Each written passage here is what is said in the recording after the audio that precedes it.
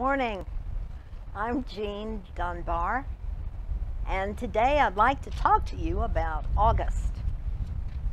August has never been my favorite month. It's still hot, and it's not yet September, and things are going to crank up, and our schedules are going to fill up in a heartbeat. We're going to be so busy we might forget to deal with the things we meant to do last summer. My plan for during the pandemic was to get organized, and that didn't happen. And then I had a plan to do summer spiritual growth, and I'm still working on that. And I'm running out of time. Fortunately, we are provided in the Bible with a restart button. It's called grace. We get to start over lots of times. And for that, I'm really grateful. John McQuiston has written a book called Always We Begin Again. He uses the order of Benedict, the Benedict or rule of order for the monastery as a basis for building one that works for him. And what he says is that the rule sets out a specific daily schedule incorporating work, study, community, and prayer. Benedict wanted the monks in his order to have a balanced life and to have a balance between all those things. McQuiston suggests that we can recognize the need for a basic daily pattern that incorporates time not only for work, but also for friendship, the growth of the mind, and for meditation. We can take control of our work days and build into them time to serve other values. We can establish the habit of stopping throughout the day to be thankful. By such practices, we can change our perspectives.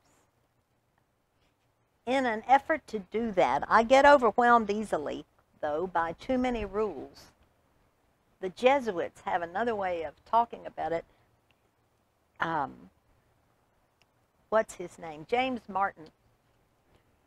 James Martin calls it an alternate way of proceeding. It sounds a lot gentler than a rule of life.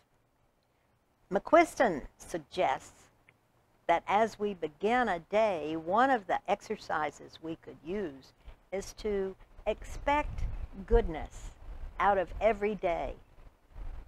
That in itself would set a tone that is helpful. He suggests that we have the courage to expect good. I've been looking also at various ways we can give permission to ourselves, permission to curate our input in a way so that we get deep pleasure from what we view or read instead of just distraction.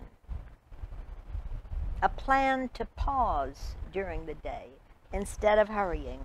A plan to renew relationships with God and with our other people. A plan to try new spiritual practices. These sound kind of radical, but Esther DeWall, in her book, Lost in Wonder, described lots of ways that we can renew our relationship with God and with ourselves and tend to that friendship the way you tend to any other friendship, because friendships take time and maintenance and paying attention. One way, she suggests, is centering prayer, that is, praying in stillness, without words, becoming available to the presence of God. Another way is a meditative walk, wherein you walk around a small area and examine closely through all the senses, the sights, sounds, smells, all of the things available to consider and dwell on deeply. Jesus tells us that when we get overwhelmed, we have another resource. In Matthew 11, Jesus suggests that we should come to him, those who labor and are heavy laden. He says, "Take my yoke and learn from me. You will find rest for your souls. For my yoke is easy and my burden is light."